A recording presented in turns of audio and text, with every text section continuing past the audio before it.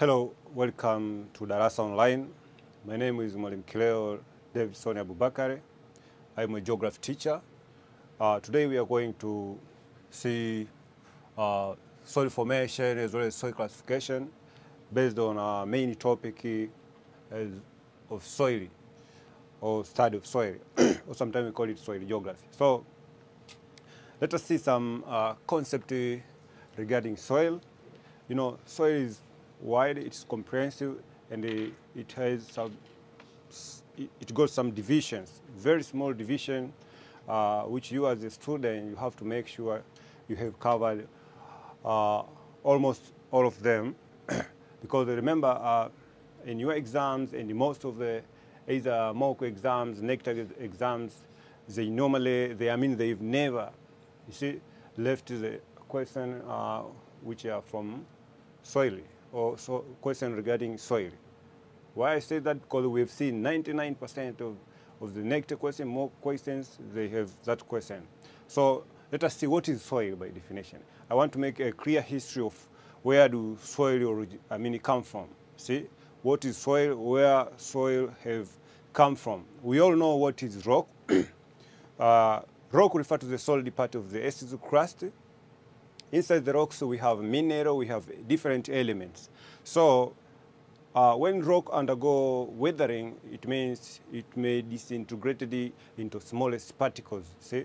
So the smallest particles, after the disintegration of rock, we call them regolith. The accumulation of those particles in a certain place, once they stay there for a long period of time, they may undergo as a simple and complex process to form what we call it soil. So soil will refer to the body of system which is a result of many combinations. Are we together? That's why, that's not the definition of soil. I'm talking about the history of soil. That is, soil has history, and it comes from far away. That at the beginning we have what we call the parent rock. We have a rock. This is our rock. Let us assume this is our rock. See, a rock. This one. This is what we call the parent rock. So the parent rock has to undergo what we call weathering. Weathering, then it forms small, it disintegrates into smallest particles. This one. Then the accumulation of these particles together, we call them regolith. Regolith, this one. So regolith, it's not a soil. See? Regolith are the accumulation of different soil particles or rock particles. Right now, this regolith has to undergo simple, further processes. We call them simple and complex processes of soil formation, where later, after staying for many, many years, you see, it's where it forms what we today call it soil. So soil, it got history, as you can see right here. So before soil, there was what we call the parent rock. Then the parent rock undergo disintegration through weathering and the other agent of erosion. It formed what we call regolith. Then a regolith has to undergo further simple and complex processes to form what we call it soil. So what is a soil? Then we say soil refers to the very thin layers of the Earth's crust, which found at the uppermost part, where it's made up of organic and inorganic materials. It means right now, after the disintegration of this regolith, during when we say soil, it undergoes simple and further complex process to form soil. It means right now we have different, for instance, living organism remains. They added it to this what we call regolith, and then they may form other part of the soil. That's why you say after soil undergoing different processes, simple and complex process, it may take time, see, before it become, or it is known as what?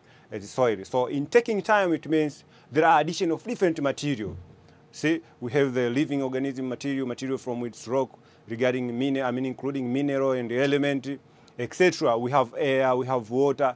All of those material have to be added into the soil to make it soil clear. You see, that's why soil refer to the what? Refer to the thin layer of the what? of the uppermost part of the Earth's crust made up of organic and inorganic material. We are at the end, it can support the life, or it supports the life of living organisms, both plants and the animal. Okay, that is the a simple history of the soil and the definition of the soil. So from there, there are some simple questions, or some questions sometimes may be asked: why soil is considered as a living entity? Why do we consider the soil as what? As living things? We consider soil as living entity or living things because it has the characteristics similar to living things. See? So let's see why soil is considered as what? As living things. Why soil is sometimes considered as living things. So we consider soil sometimes as living things due to the following reason. The first reason is, remember, soil is made up from parent rock. Soil is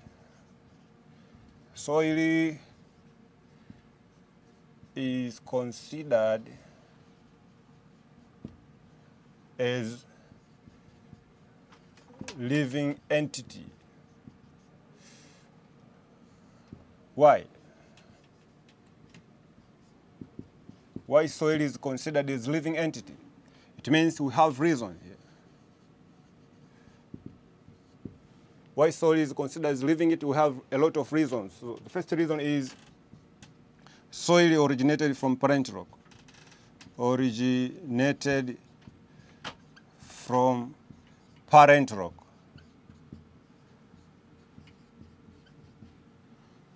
The mother rock, which gives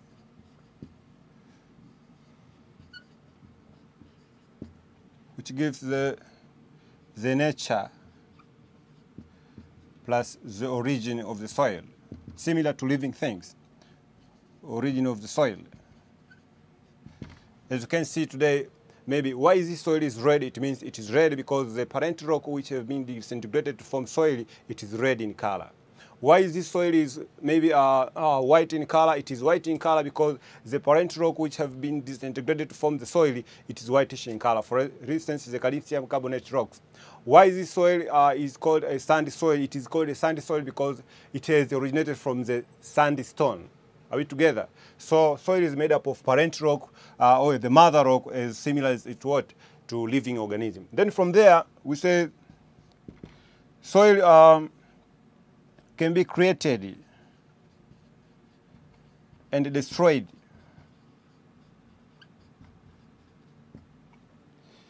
through, soil can be created and destroyed through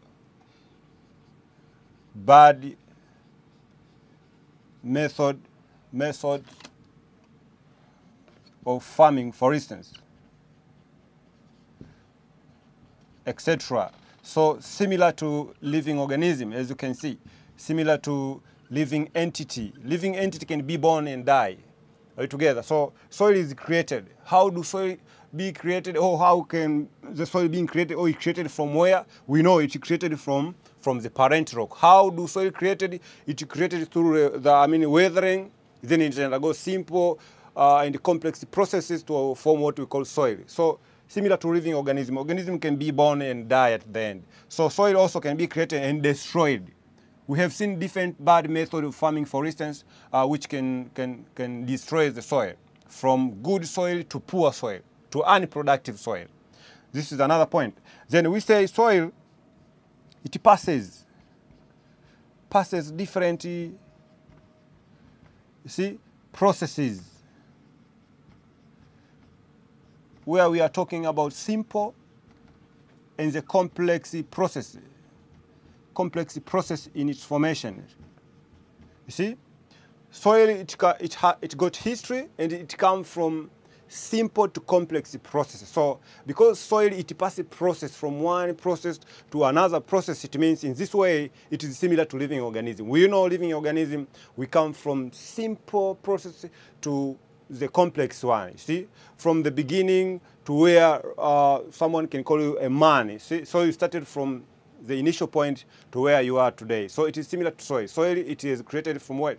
From the parent rock, and it passes process, simple process to complex process, similar to living organism. We all know what are those processes. The first process is what we call the weathering. Then the second process is what we call the eluviation. We come to eluviation. We go to what we call the calcification, humidification, etc., etc. Then we have those complex processes, including the polarization, the lateralization, glaciation, etc. So it is similar to what? To living organism. Why? Because it passes different processes. As it passes different processes, then it undergoes times. You see? It undergoes time in what? In its formation. Similar to living entity. As the living entity grows from small to the large one, or from small to the big one, you can see it undergo what? It undergo time, which it take a very few time to the longer the time. So the longer the time the soil takes, it means the more mature it becomes, similar to the living entity. The few times, the longer the larger the time the living entity takes, the mature the living things will be. So similar to soil. Then from there, we say soil, it is made up of soily water. See? It is made up of soil water, similar to living things. We know soil, it is made up of soil water, where 25% of its body is made up of water. 25% is made up of water. Where do water come from? The soil water come from? It means the soil water comes from either rainfall, see? Either from rivers, see? From lakes, seas, and what? And the oceans. Similar to living organisms. The good point is that living organism, it's made up of 75% of its body is water. So right here, 25% of it is what? It's water. Then we have air. See? It's made up of air. It is made up of what we call soil what? Soil air. Similar to living organism. Soil, it needs air for it to be more productive. We need air for us to be active and to survive. So at this point, where do soil air come from? It means from the atmosphere, see, or from the living organism found inside the soil. Living organism, micro-living organism found inside the what? Inside the soil. Inside the soil. So soil is made up, another characteristic is that soil is made up of soil temperature, similar to living organism. We have living organisms which are called blood temperature and this warm blood temperature. We all know that. We have the, so similar to, to soil, we have soil which is found in a polar area, which is cool in its temperature, and we have soil found in tropical areas. The soil found in tropical area is warm, in terms of temperature. Thank you very much. Okay, student, we have seen some of the characteristics or the criteria that said that sometimes soil is considered as a living entity discussed. So if you have come across that question, it means you have to answer the way I've explained earlier. So let's go to some of the competence questions, especially in soil geography. So we have the model question right here based on the study of soil. It says that the agriculture officers from 5 districts of southern region of Tanzania were gathered in a meeting so as to discuss how to improve crop yields in their district. One of them pointed out that they first have to know the type of soil in each district. Describe 8 criteria that will be used to classify soil. So you have to stick there. It means we have agriculture officers from 5 districts. Right now they have to make sure they increase the crop yields within their district. So the point is, one of them said that in order to increase the crop production within their district, they have to firstly check on the type of soil in each district. So the point is, how are you going to know this type of soil can be good for for agricultural activity so that they can yield more and more crops, so that they may yield more and more crops. That's why the question said, describe 8 criteria that will be used to classify the soil. So the need of the question is, we have to mention or to explain 8 criteria that may be used to classify the soil. So as you remember, in soil classification system is cumbersome. Why? Because it involves a lot of criteria. And sometimes you may find most of the geographers, for instance, they classify soil firstly, I mean, in those early years, many years ago, they have classified soil according to different groups. Some of them, they were classifying soil according to order, you see, suborder, groups. Some of them classified soil according to great groups. Some they have classified soil according to what you call family, series, etc., etc.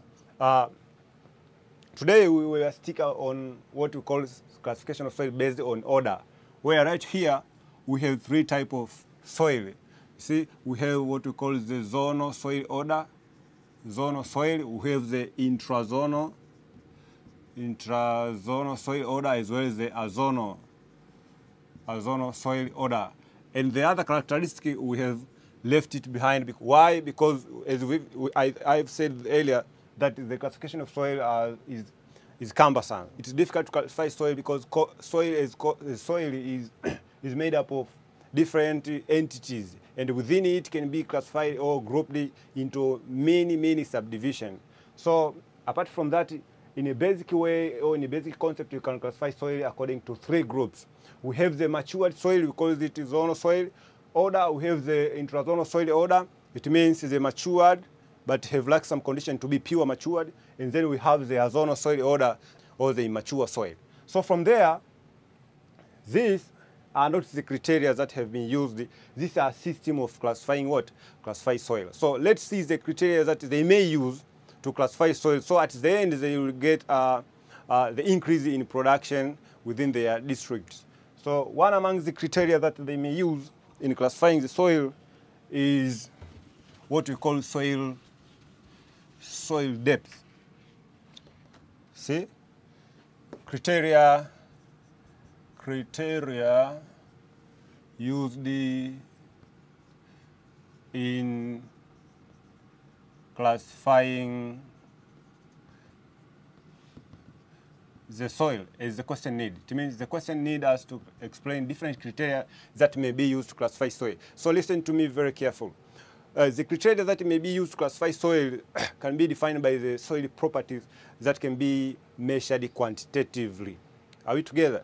The criteria that may be used to classify the soil are those criteria that can be defined by the properties of the soil that can be measured quantitatively. That's why I say criteria used in classifying soil. It means right now we are talking about those criteria that can be measured, can be defined by property and measured in quantitatively form. Quantitatively what? Form.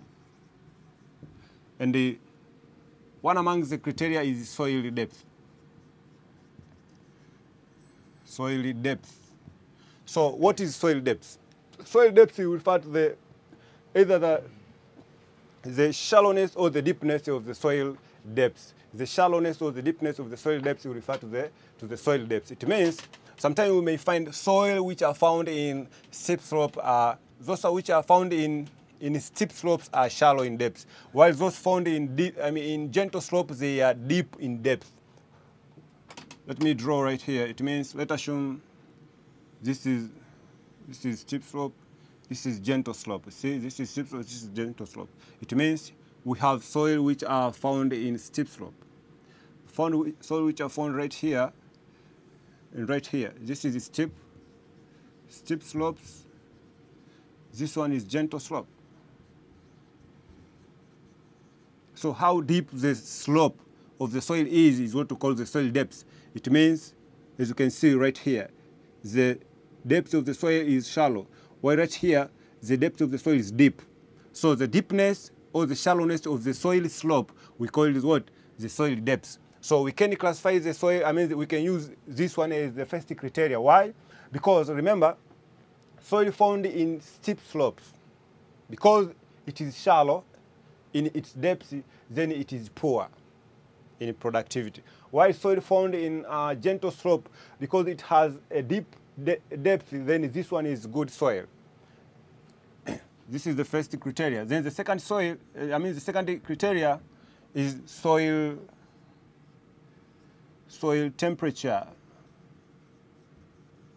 Soil temperature will refer to the coldness or hotness of the soil body in terms of temperature. When you say temperature, it means you are talking about the coldness or the hotness of climatic condition of a given area. So in terms of soil, when you say soil temperature, it means you are talking about the hotness or the coldness of the soil body. So we remember, earlier I said soil which are found in polar area, they are cool or cold in temperature, while those found in the tropics area, they are warm or hot soil body. So the point is, most of the soil which are found in hot climate, in terms of temperature, are more productive soil compared to the soil found in polar or pool area. Why? Because one among the criteria that may be used to determine the productivity or the growing of a seed within the soil is temperature. We expect the warm temperature rather than the cold temperature for a plant or a seed to grow. This is another criteria. Then we go, let's see another criteria, which is another criteria for classifying the soil. Another criteria for classifying the soil is, the third one is soil texture. Soil texture will refer to the fineness or coarseness of the soil particles. It means the smallness or the largeness of the soil particles will refer to the soil texture. So we can classify soil texture according to 3 or 4 types. It means we have types of soil according to texture. So types of soil according to texture, we have what we call the clay soil. Then we have the sandy soil. Then we have the silty soil. Then we have the loam. Clay soil, it is a soil texture with a very fine particles, followed by sand, silt, and loam. And remember, the loam soil, it's the combination of the 3. The loam soil. This, if you take clay plus sand soil plus silty soil, it means you get the loam the loam soil texture. So in this type or in this category, you can be able to classify which soil will be more productive than the other. It means we say it depends on the characteristics of the soil texture. Most of the time we found clay can be more productive when improved. When you use manure in clay soil, it means the soil will be more productive than the other. When you come to sand and silty, it depends on where they are found. It means most of the sand soil, for instance, they are poor in retention capacity, see? But they can hold the amount of water not for much longer time. So in this point, most of the sandy soil can be poor in terms of productivity. Why? Because they tend to lose water in a very fast way compared to loam or clay. Then from there, by using the soil texture, it means the officers, they can know which type of soil they may be supposed to use so that they can increase the crop production in their district. Then they have to see the soil texture and their properties. Then from there, we have soil structure. Soil structure will refer to the arrangement of the soil particles which form a definite pattern of the soil grains within the soil body. Soil structure, it forms or refers to the definite pattern. The definite pattern of the soil arrangement. Soil arrangement within the soil body. Within the soil body. See? So in a simple way, I can say soil structure refers to the arrangement of the soil grains or soil particle within the soil body, which give a certain shape of the soil particles arrangement within it. So my point is we have different type of soil structure. We have different type of soil structure. We have what we call the plate-like structure. We have the plate-like structure. We have the cramby-like structure. We have the spherical soil-like structure. We have the what we call the prismatic soil-like structure. We have the columnar soil-like structure. We have the blocky-like structure, etc. So these are the soil structures that may be found within the soil body. So the point is, in order for the soil to be productive, it depends on what? So the point is, from there, how are you going to determine this soil is more productive? You determine this soil is more productive according to its structure based on its function. See? So you see the general function of the soil structure. The general function of the soil structure, first, we know soil structure can help in water retention capacity. Are we together? It can help in what we call the fertility improvement through the use of artificial manure, for instance, fertilizers. Sometimes soil structure can determine the microbial activity within the soil. Soil structure may determine the soil moisture content within the soil. Soil structure may determine the mineralogical composition of the soil, as well as the eluviation and the calcification process within the soil body. So through the property of the soil structure or the function of the soil structure, it means one can be able to determine which soil is more productive than the other.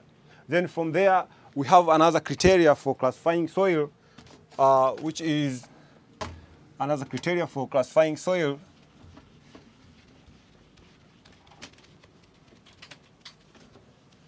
Another criteria for classifying soil is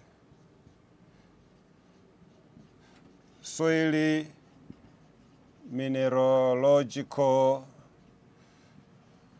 composition. See, for soil to be more productive, it depends on the amount of minerals the soil decomposes. We say the amount of minerals the soil decomposes, it depends, or it originated from the parent rock, from the parental rocks. So we said if the parent rock was made by, many mineralogical composition, then we say the soil is made up of more mineral. So if it's more minerals, it means the soil will be more productive. Then we say mineralogical composition of the soil depends on where the soil has occurred. You see, either at the steep slope or at the gentle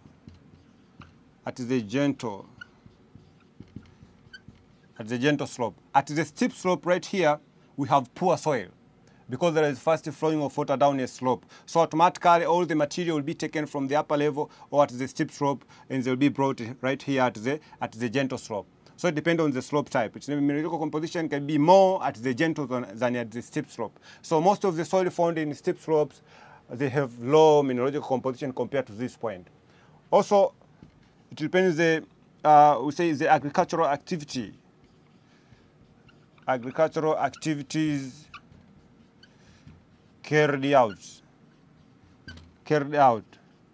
See, example, it depends on the type of crops planted. You see, there are plants which when you plant them in a certain soil, they may improve the soil. See, and there are plants which once you plant them inside the soil, sometimes they may make the soil to be poor. Why? Because they do not improve the soil characteristic in terms of mineralogical composition. Then from there we have other human activities, for instance the use of manure, fertilizers, etc., etc. Then from there we have another criteria that may be used to classify soil.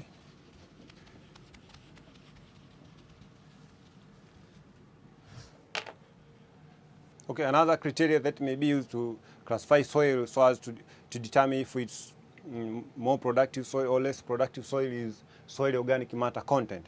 We say the soil which is made up or is comprised or it's made up of more organic matter will likely to be more productive than the soil which it has less organic matter content. We all know that the organic matter content depends on the living organisms that they are found in that area. That's why I say most of the soil found in area which is bare land is likely to have less organic matter content compared to the soil found in areas with dense forests. For instance, along Amazon, there are equatorial areas, because most of the equatorial areas, they are made of big forests, etc., etc. So from there, I can conclude that soil organic matter, it's very important for crop production, okay, or for crop or soil productivity. Then from there, we have to we can see another factor right here. We have what we call the soil moisture content. Soil moisture content. When I say soil moisture content, it means I'm talking about the amount of moist air within the soil body. So remember, the soil which is pure dry is less productive than the soil which have more moisture content in terms of its productivity. Remember, for seed to germinate, it means it needs moisture. And for instance, the soil which are found in area of tropics during the wet, they can grow even if there is no rainfall. But soil which are found in area which is pure dry, for instance, in desert area, it's not easy for it to make crop production or crop productivity. That's why soil moisture content is very important in crop production. So this is another criteria which can be used to determine soil productivity. Then from there, I can take this as my last point, that we have what we call the cation exchange capacity. The cation exchange capacity. We know what is cation exchange. Cation exchange refers to the process whereby the metal ions which are have positive ion exchanges, they replace the hydrogen ion which are found inside the soil. So to this point, it means the soil right now is changed from acidic soil to alkaline soil. So at that point, it depends. Most of the material which are basic in nature, they may be they may be a result of the soil either to be productive or not. That's why you say cation exchange capacity. If the soil has more cation exchange rate, it means it may be either productive or not. Productive or not, depend on what? On type of crops. Depend on the type of crops. Why I said this? Because there are some crops which grow well in acidic, and there are some crops which may grow well in basic or alkaline soil. So it depends on the cation exchange capacity. Some of the cation exchange elements may replace the hydrogen ion inside the soil and makes the soil to be more alkaline than the previous time.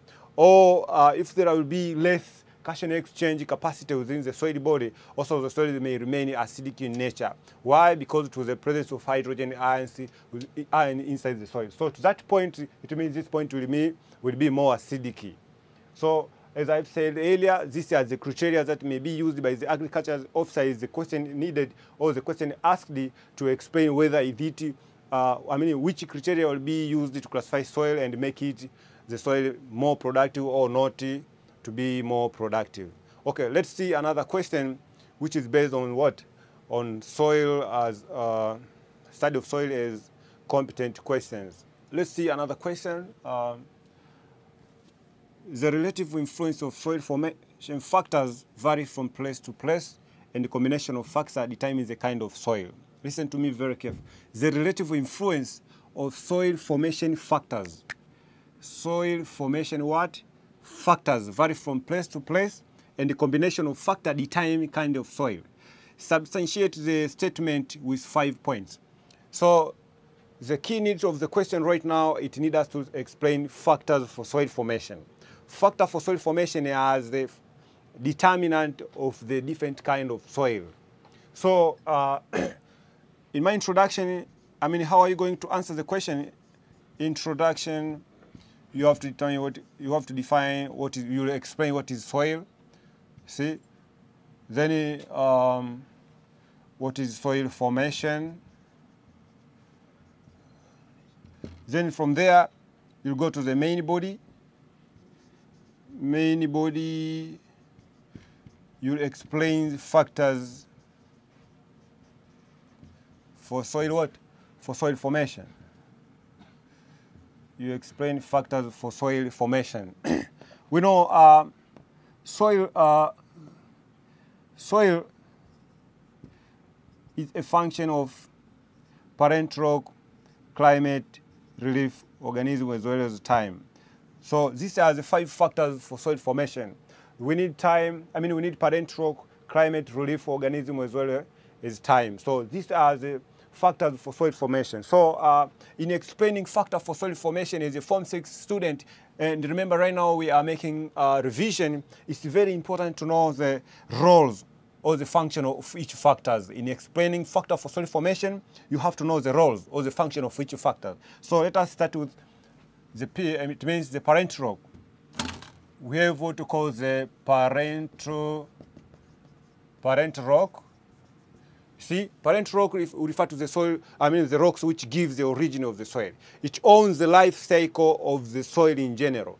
So the roles of the parent rock, roles of the parental rocks. It helps to determine the mineralogical composition. Mineralogical composition. See? The nature of the minerals, the soil it's composed depend or it originated from the parent rock. Then color of the soil. It helps to determine the texture of the soil. It helps to determine the productivity of the soil. You see, soil porosity depend on the nature, how hardness or softness the parent rock is. This is the function or general function of the parent rock. Then we go to the second factor. The second factor is climate. Climate. It means right now let us talk about temperature and what? And rainfall as a general factor for soil formation in terms of climate. It means right now let us focus on temperature. It means temperature, it helps in the disintegration of the parent rock through repetition increase in temperature. It means during the day the temperature expanded. I mean during the day it means there is an increase in temperature, the rocks expanded, the rocks mineral expand. During the night it means there is contraction of the mineral of the rocks. So the repetition, contraction, and expansion may result to the breaking down of rock into smallest particles as a first process of soil formation. Then we go to rainfall. It means the presence of rainfall in a particular area may either influence the following. First, may influence the transfer of nutrients. Transfer of nutrients within the soil body. The disintegration of soil particles into more grains, into more fine grains, you see, into very smallest particles, depend on the rainfall. But it helps to determine the soil moisture content. Moisture content of the soil, it depends on the amount of rainfall of a particular area. But remember, rainfall it determines the microbial activity inside the soil, microbial activity. Soil, I mean, rainfall determines soil water, amount of soil water inside the soil. It is determined by the presence of soil as climate of a given factor. So we say by concluding that most of the area with high moderate temperature and high rainfall, it tends to influence the formation of the soil by referring to these factors. Then from there, we have, let's see another factor. Let's see another factor is the question needed. We have what we call the relief. See? Relief or the topography. We know the relief of an area can influence the formation of soil in different ways. For instance, let's consider at the steep slopes and at the gentle slopes. At the steep slope and at the gentle slope. At the steep slope, we know the soil formed right here is poor soil, shallow. Poor soil is a shallow soil. So automatically at the steep slope, the soils that will be formed right here will be, we consider it to be unproductive. While at the gentle slope, the soils that will be formed right here will be the good soil, because it is thick soil, not the shallow soil. So soil formed at this point, it is what? It is good. Then from there, we can explain relief in other way, or on the, for instance, area receives sunshine at the windward side. See, most of this area, they are like to be more moisture. So at this point, there is more growth of plants, which determine the organic matter content of the soil, which makes the soil to be more productive. This is the good point. Then we have the we have another factor, which is organism. Organisms, they determine the first is the mineralogical composition of the soil, because at the end they may make the soil to be more productive in terms of its nutrients. And apart from that, the organism may help in the disintegration of soil into smallest particles. For instance, the organism found inside the soil. Apart from that, organism may influence the humification process, the decaying of their bodies into the soil. They make what they call the organic matter content in large amount. Then apart from that, organism may determine what we call the microbial activity inside the soil. Then from there, we have time as the last factor for soil formation. We say the longer the time the soil takes in its formation, the mature the soil it will be. The shorter the time the soil takes in its formation, the less the mature the soil will be. So in order for soil to be complete, it means it needs to take or to have more time in its formation. Then from there, I can conclude by saying these are the factors for soil formation. By giving it summary, it's better you understand the role of each factor in the process of soil formation, so that when you are explaining factor for soil formation, then you'll be able to mention the function of each factor, as I mentioned, as I've tried to mention earlier. Okay, right now, that here. From here, we can say this will be the end of our session for today.